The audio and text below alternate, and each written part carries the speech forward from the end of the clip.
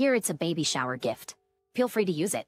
My MIL handed over a bundle of baby clothes, a present for my newborn daughter. It was wrapped neatly, and I accepted it with a smile.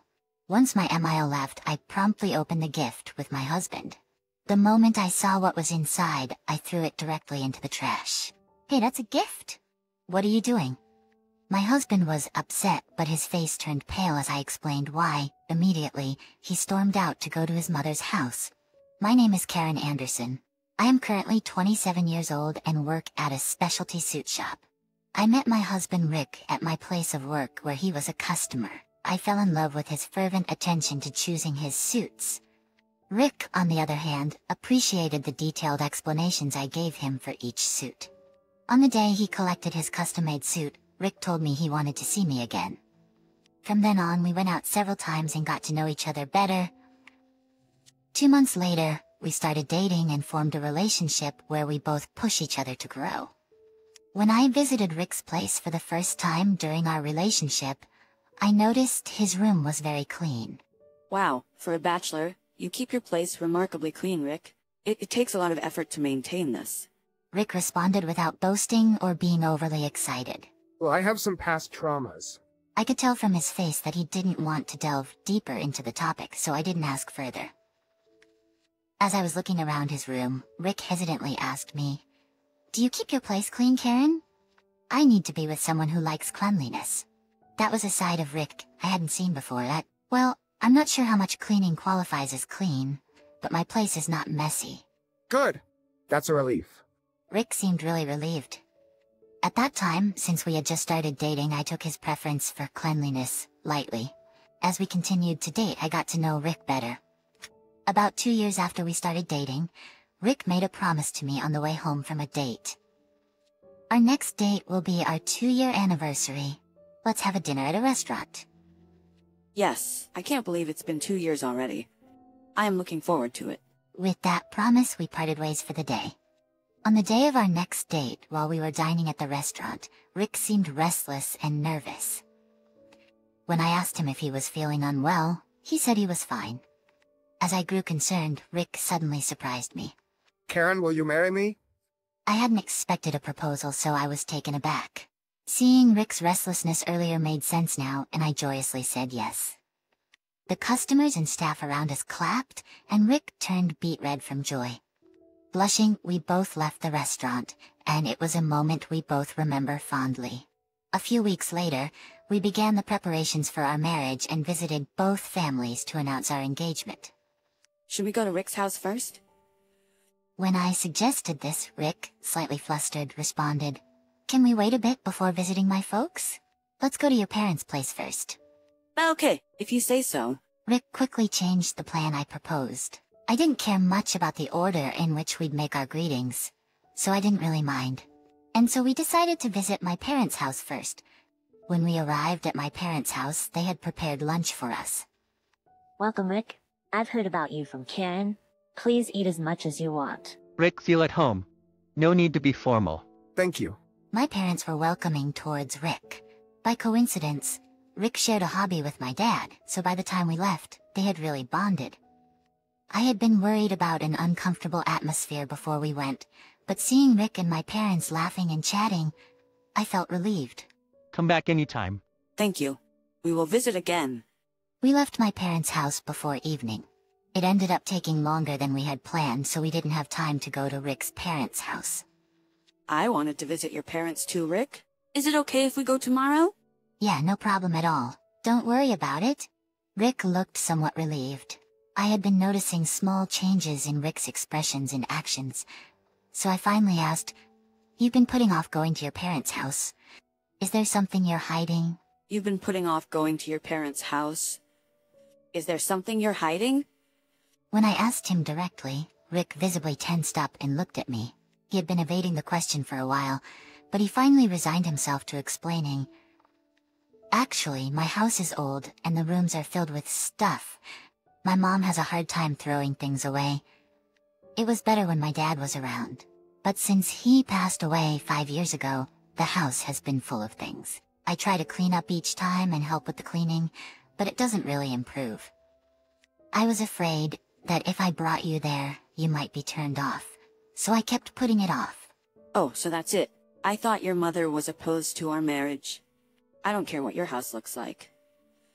I finally understood why Rick had asked if I was a clean person a while ago, and why he kept delaying the visit to his parents. I had been worried that I was disliked, so I was relieved to know that wasn't the case. To reassure Rick, I continued, "In fact, I'm good at tidying up, so I'll go and help." In fact, I'm good at tidying up, so I'll go and help. Seeing that I wasn't at all taken aback, Rick finally showed a smile. Thank you, Karen. It's a relief to hear you say that. Rick promised we would visit his parents the following day at noon. When the day came, we headed for his parents' house. When we arrived, the exterior of the house didn't look too concerning. Rick unlocked the door and let us in. I thought Rick was exaggerating, but once inside, it was indeed cluttered with items. The house was, to put it kindly, not clean. Various items were scattered around, and it seemed that even trash had not been disposed of. Just left as it was, there were piles of trash in the hallways, and I felt that it would be disastrous if they fell over. I carefully followed Rick. Then Rick headed to the kitchen and called his mother. Mom, I brought my fiancé. Oh, you're already here. I'm just fixing dinner. So why don't you wait in the living room for a bit? With that, they were guided to the living room. Looking around, the living room table was still cluttered with papers and what seemed like yesterday's dishes. All left untouched, Rick noticed the state of the table and began to clean up aghast. "I'm really sorry, Karen. Just sit down and wait for a bit while I clean this up." Rick tidied up and went to help his mother prepare. Unsure of what to do in this unfamiliar situation, Karen could only sit and wait, feeling awkward. Soon, Rick and his mother came into the living room. Nice to meet you. Sorry it's a bit crowded here, but I think you'll find the food tasty, so please help yourself. Nice to meet you. I'm Karen. I'm sorry for dropping in so suddenly. I'm looking forward to the meal. After quickly exchanging greetings before the meal, his mother handed me a plate and a pair of chopsticks. Looking at the chopsticks, they were clearly reused disposable ones. Rick also received a pair of used disposable chopsticks from his mother. As I was trying to understand if this was the norm, Rick noticed the chopsticks and was visibly upset. Ah, you're reusing disposable chopsticks again. If you want to reuse them, just do it for yourself. Karen must be uncomfortable too. "Please bring clean chopsticks for the guests." Rick replaced my chopsticks with a new pair. I felt relieved at his intervention, but his mother seemed puzzled. They're clean, there's no problem, and we're all family here, not guests. His mother said this with a laugh. I was bewildered by the difference in values throughout. After finishing the meal, Rick suggested that they should leave early. You're leaving already? Karen dear, do come again. Let's have tea next time. Yes. I couldn't respond immediately, and could only return a stiff smile. On the way home, Rick kept apologizing to me. I'm really sorry about my mom. I can speak up because I'm family, but I know it must have been hard for you, Karen. Don't worry about it, Rick. You told me about it beforehand, and the food was delicious. I'll go over to your mom's place next time and help her clean up. Rick kindly told me not to overdo it, but since it was Rick's mother, I also wanted to get along with her. I wanted to somehow help her MIL, who seemed unable to throw anything away for the sake of their future relationship. 2 weeks later, I decided to coordinate with his MIL to help clean her house. In the days leading up to it, I studied from cleaning books, wanting to throw away as much unnecessary stuff as possible. Then the day came. If she makes any unreasonable demands, you must refuse. Okay? Don't hesitate to contact me, even if I'm at work. If something comes up... Yes, thank you. I understand. Rick saw me off with a worried look, and Karen went to his mother's house alone. Let's do our best today. Yes, let's give it our all. I first started to clean from the living room, and was gathering trash, when my Mile said to me, "Oh, you don't have to throw that away yet. It's still good if you wash it." Saying so, she took the plastic convenience store lunchbox out of the garbage bag and placed it on the sink counter. Even the crumpled tissues that had been left aside, she insisted that the edges could still be used, and didn't throw them away.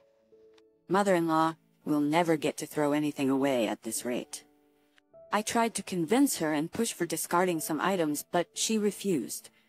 I'll take care of the living room myself, my MIL declared and moved on to cleaning the bedroom. For now, let's sort out the clothes in the closet that you don't wear.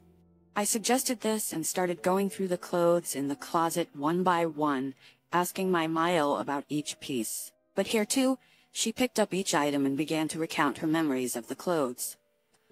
There are memories attached to it. I can't throw it away. Besides, I might be able to wear it again if I lose some weight. And I won't throw this one away because it's my favorite brand. She made an excuse for every piece of clothing, and in the end, not a single item was thrown away. I asked her if there was anything at all that could be thrown away. Do you have anything that you don't use much? Well, I don't really use makeup tools much. She opened a drawer where makeup items were stored. And upon seeing the dust-covered lipstick and powder, she offered them to me. Karen, this lipstick color will suit you. I'll give it to you. She presented a half-used lipstick in front of me, likely untouched for decades. I was taken aback. We really can't use lipsticks that have been around for a few years. If you don't want it, let's throw it away. I tried to put it in the trash bag with a wry smile, but she brushed my hand aside and said, "If you're gonna throw it away, I'll use it." After saying this, she put it back in the drawer. After that, we had the same sort of exchanges repeatedly, and I could feel my MIL gradually becoming more irritable. In the blink of an eye, it had turned to evening. I came here to help, but in the end, we didn't get any cleaning done. I'm sorry. That's okay. And Karen, you shouldn't throw everything away. You need to value things more. I was told in a slightly sarcastic tone by my MIL as I was leaving. I wanted to retort, but I held back and responded with a smile. When I got home, Rick had made dinner and was waiting for me. You're home already. Thank you for making dinner. Welcome back. Thanks for today. So how was it? Rick asked me with a little bit of expectation, but he seemed to understand when he saw my expression. I'm sorry, I couldn't get rid of anything, and ended up wasting the whole day. Well, it was the same when I went. With Mom's personality, it's hard to get rid of things. It seemed Rick too had had enough of his mother. I gave up on the idea of cleaning with my MIL any further. After that, we tried as much as possible to avoid going to my in-laws' house. And half a year later, I was blessed with my long-awaited first child, Rick. It seems I'm pregnant. I immediately reported the news, and we celebrated together. We decided to announce it to everyone once we reached the stable period. Since then, I had no morning sickness, and progressed smoothly into the stable period. I reported the news to my parents, my MIL, and also at work. Everyone was happy for us, and looking forward to meeting the baby. Our child will be cheerful and athletic, just like us, Rick. Maybe a bit of a mischief if they take after Rick. From time to time, we imagined what our child would be like and eagerly awaited the birth. Before I knew it, I was in my final month of pregnancy. Every day I thought our child might be born, living each day with anticipation. Even on my due date, I spent the whole day nervously, but there was no sign of labor. I wonder when this baby will come out. Must be a laid-back one. I talked to our baby who was yet to be born from within my belly, then went to sleep. But when I woke up in the middle of the night, I was in labor. Rick, wake up. I think I'm in labor. In a rush, I woke Rick up, and he started preparing for the trip to the hospital. I was battling both the joy of soon meeting our child and the fear of labor pains. Even though he was woken up in the middle of the night, Rick quickly prepared and took me to the hospital. A few hours after arriving at the hospital, our daughter was born safely. Rick told me well done and held our daughter. He seemed moved and was teary-eyed as he gazed at our daughter. Karen, thank you so much. Rest well today. Rick said, comforting me with his words. We had decided to name our daughter Lily in advance. When I called Lily for the first time, I was very nervous but also filled with love. I felt like we could face anything as a family of 3. Rick then made the birth announcement to my parents and MIL on my behalf. Gifts for the birth of our child started to pour in, and many people came to see Lily's face while I was hospitalized. My parents also rushed to the hospital. Karen, well done. This is Lily, right? She looks just like you and Rick. So adorable. We brought a gift for Lily's birth, but we'll bring it next time, as it would be a burden now. Thank you. They held Lily, played with her a lot. They recalled and talked about the time when I was born. I was deeply moved as my parents shared stories of my birth. I aspired to watch over my child with the same tender gaze as my parents did. In the evening after my parents had left, I received a call from my MIL. While I was in the hospital, she said she was unable to visit due to some engagements, and would like to meet the baby at our home after I was discharged. I gladly agreed, looking forward to her visit, and hung up the phone. On the way home, in the car, Rick had come to pick me up, and after being discharged, I received another call from my MIL. Sorry I couldn't come while you were in the hospital, Karen. Could I come see my grandchild's face next week? No problem at all. We'll be expecting you next week then. We made plans for her visit next week, and I informed Rick about it. Next week? Son? I'm looking forward to it. We were happy to have many people coming to celebrate the birth of our daughter. Upon arriving home, being first-time parents, we both fumbled through childcare. Everything was a first-time experience for us, and giving Lily a bath was quite nerve-wracking. Babies sometimes spit up milk, which can dirty their necks, so we need to keep her clean. Right, we need to make sure she's thoroughly clean. Recalling what we learned at parenting classes before the birth, we worked together to care for Lily. Even with 2 adults caring for one small baby, it was hard work. Every 3 hours, we woke up to feed her or change her diaper, and the days flew by. A week went by, and the day we promised to meet my MIL arrived. Around 10 a.m., my MIL arrived at our house. Sorry for the trouble of you coming all the way here. Please come in. I couldn't wait to see my grandchild's face and came early. I'll just let myself in. My MIL eagerly took off her shoes, and her steps towards the living room were light. As soon as she saw the grandchild, she joyfully picked her up. Oh, how cute Lily is. She reminds me of when Rick was little. Ma happily held Lily. Rick and I watched this with smiles on our faces as I was preparing tea. I'll give this to you while I remember. It's baby clothes. Please dress her in them if you'd like. We appreciate it. Thank you so much for bringing it all this way. Rick and I thanked her and accepted the gift. We had a pleasant chat with MIL for about an hour, and she, considering my condition, left early. If I stay too long, it'll tire you out, won't it? Karen, I'll head home then. With those words, we said goodbye to MIL. After seeing her off, Rick and I immediately opened the baby gift. As I excitedly took out the contents, I found myself feeling distinctly uncomfortable. Without a second thought, I threw it straight into the trash. Seeing my reaction, Rick was understandably upset. Hey, that's a baby gift? Why are you throwing it away? Rick, puzzled by my actions, retrieved the baby clothes from the trash. I stopped him and said, "Look closely at those clothes." What? As he looked at the clothes in confusion, he didn't see anything strange at first. Strange at first, but just as he was about to ask me what I meant, he noticed something. Is it just me, or is the neckline yellowed? Exactly. And look at the tag. When Rick looked at the tag as I instructed, his eyes widened in surprise. Wait, this is a tag for adult size? And this brand? Yes, it's the brand that your mom loves. Considering the yellow neckline, I think she remade her own clothes into baby clothes. I immediately searched the characteristics of the clothes on my phone. The search results showed that the clothes matched an outfit from 20 years ago. It turned out that Mel had given us her 20-year-old, no longer worn clothes remade into baby clothes.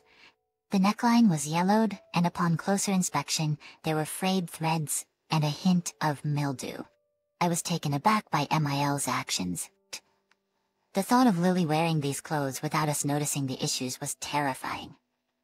Rick seemed to feel the same way, and immediately rushed out of the house to confront his mom. Rick drove to Emil's house.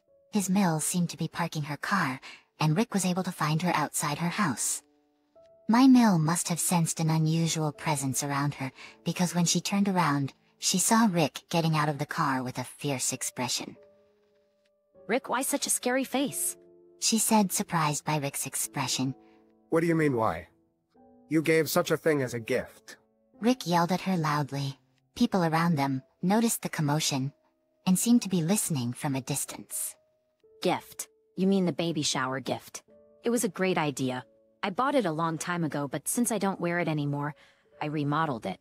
It took longer than I thought, so I couldn't deliver it during your hospital stay. She replied in a tone that suggested she thought she should be appreciated for her effort. Give me a break. You can't expect us to put such dirty clothes on a newborn. You need to think things through. Rick reprimanded his mill, who didn't seem to understand yet. After raising his voice, Rick regained his composure and tried to explain the issue to his mill. Mom, the clothes are moldy and yellowed. We can't dress a baby who needs to be kept clean in those clothes. Oh, but it's fine because I washed them. She replied, failing to understand that a newborn's clothes and environment need to be kept clean. And she continued, Besides, it was very expensive at the time. Turning it into baby clothes takes a lot of courage. Can I get a little praise? She acted as though she had done nothing wrong, even suggesting she deserved gratitude. Rick felt it was pointless to say anything more to her and gave up on trying to make her understand. He had heard the same thing from her before, and the accumulated anger boiled over. Unable to contain himself, Rick raised his voice again in front of everyone.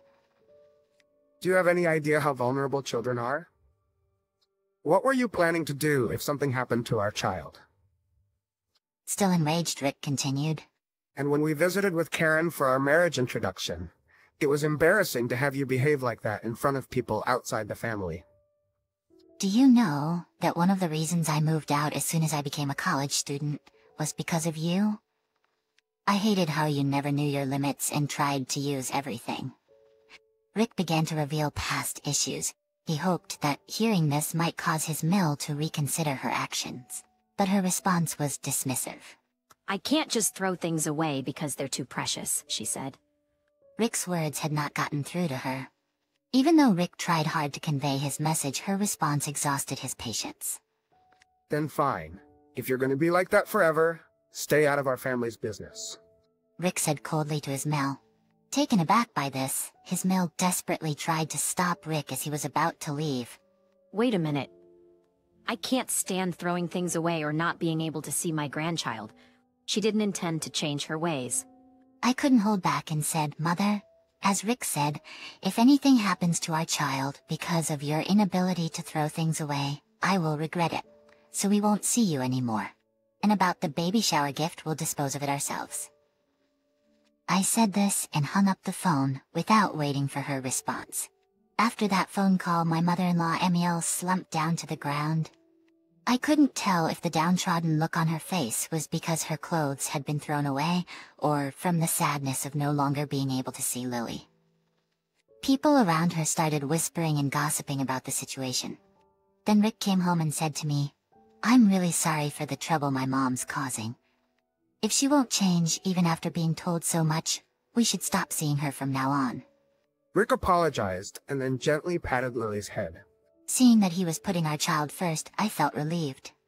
From then on, we spent our time without meeting my Mael. Apparently, my Mael's inability to throw things away did not improve, but rather worsened. Garbage overflowed even to the front of her house, and it became notorious in the neighborhood as a nuisance. The children living nearby called it a hoarder's house and made fun of it. Apparently, the neighbors reported the situation to the authorities because it had become so bad. And then my Mael's house received a warning from the authorities. Still, my Mael was unable to throw anything away, and she defiantly said that it's her house and she should be able to do as she likes. Once she no longer received warnings from anyone, my Mael started eating food ingredients of unknown purchase date, using makeup products that hadn't been used for a long time, and this led to skin troubles and health issues. She received advice from her doctor, but she ignored it, just saying it would be a waste. Despite experiencing the same problems over and over, she didn't listen to the doctor or the authorities, and finally, the authorities possibly started cleaning up the garbage. My Mael kept crying and pleading for them to stop, but the cleanup continued without a break, and then my Mael was charged for the cleanup costs. My Mael caused trouble to the neighbors, caused a ruckus in front of the house with her son, and was the talk of the town. She'll probably continue to live under scornful eyes. We kept our distance from such a Mael and lived peacefully with the three of us. Around the time Lily turned 1, I found out that I was expecting our second child.